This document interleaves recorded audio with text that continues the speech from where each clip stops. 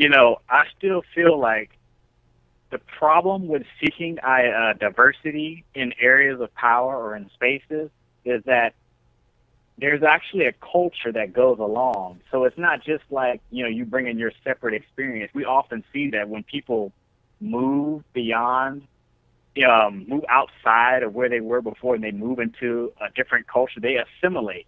Mm-hmm. So just having a different colored face, be in the hiring board or a part of the ownership, is not going to change the organization. You actually have to necessarily change the organization. And when you do that, you will get other people to be in there, mm-hmm. because the nature of the organization has now been changed, and they will matriculate other people up there. But mm-hmm. just getting people up there without actually changing the culture of the organization doesn't really achieve what you really wanted to achieve. And, mm-hmm. and what I will say is the inequitable situation will not be changed by just adding a more diverse set of the oppressors. The oppression will not change. Mm-hmm. And so when you make that a primary target of your reform, instead of an ancillary benefit that can be gained with a greater reform, then you end up with a situation where you'll be fighting for years just to get the diversity, and then even if you do get it, your situation remains unchanged. Okay. I don't disagree with you. But I also think that it's, again, like I said, it's both and, right? So I agree. Certain people do change when they get into particular situations, and they're there for themselves, and they're not going to be there to address the issues on race or even the issues on class, let alone class, right? But, while my homegirl April is taking up the diversity charge, I'm over here taking up the class charge. We do both, and there's no need for us to put one above the other, because we're never going to get everyone rallied and behind one, right? And I hear that a lot. I hear that a lot from the black left. It's like, if we we're losing focus, right? We can't come together in unity and fight for one thing. No, we can't. We won't ever. So while they're bringing up the flank on race, we could bring up the left flank on class and hit them from both sides and get something changed out here. And see, what I would argue is that it's likely that as long as you're divided and the goal is unclear, you probably won't win on either front. Well, we're always going to be divided. Or if you do win on the diversity front, wait. I'll stand corrected. What I meant to say was, if you did win on the diversity front, you have to have the understanding that that wasn't really the main battle. That was side.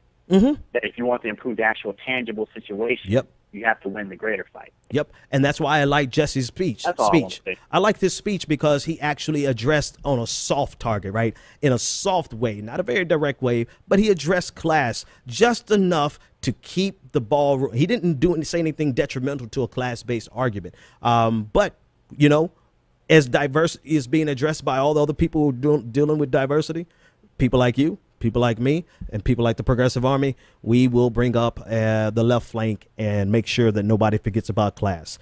All right, folks, my kids are here with me. Let me make one. Man, I'm about to say goodnight. Go ahead and get the last word, Nick. Okay, I was going to say, let me make one last one.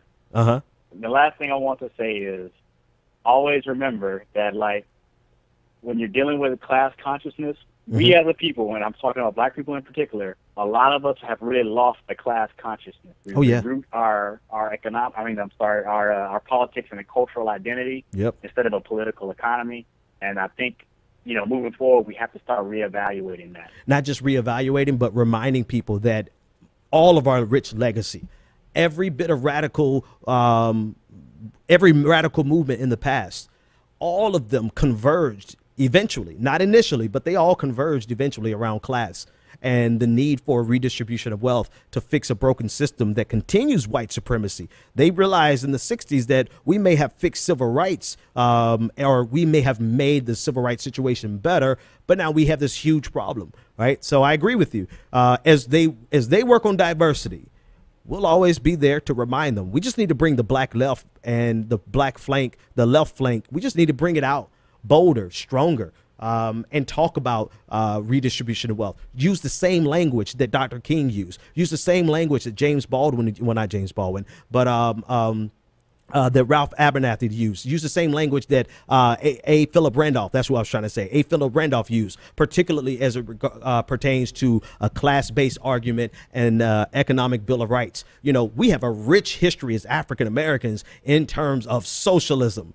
And you know what? It's finally a year where we can say that and start reminding us. And you know what? All we need as black people do that, and people like you, Nick, and people like me, as we do that, we need our white comrades to be able to affirmatively say that there is a race problem in America, a problem of white supremacy, a problem of that we need to address. We need to address white privilege. And if we don't get rid of white privilege, we need to establish and create some black privilege. And we need to do that. Maybe we need to do that by reparations, a race-specific economic solution. We need white people to start, not just white people, not white neoliberals, because they've mastered that language and won't ever do a damn thing about it. We need white progressives who have their eye on the ball of a class-based remedy to be able to espouse racially specific solutions and language so that we don't get swift-boated again, so that we don't get neoliberals out there talking about race and being the Pied Piper, bringing in the black democratic establishment. You know, we need white folks to be able to do this. But I got Nick, I got to get you going. My wife is out there with the kids. We'll pick this up next time. Okay. Folks, you have a good night. The Benjamin Dixon Show is only possible with listener support. Go to www.thebenjamindixonshow.com to register for our blog, join the Progressive Army, and support The Benjamin Dixon Show. It's Ben Dixon! If you like this episode, be sure to share, like, and subscribe. Y'all want to see my kids?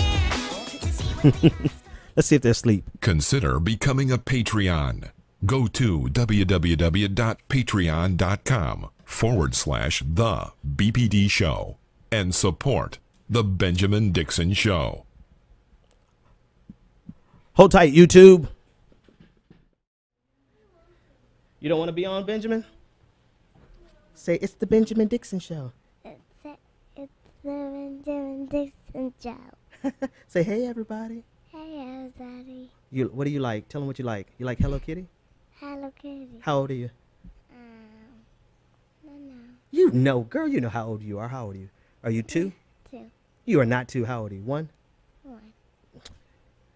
How old are you, Lizzie? 3. Okay. All right, give him a kiss. Mwah. Tell Benjamin, come here. Benjamin. All right, no Mario. All right, he doesn't want to do it. I'm not going to make him. You guys have a good night.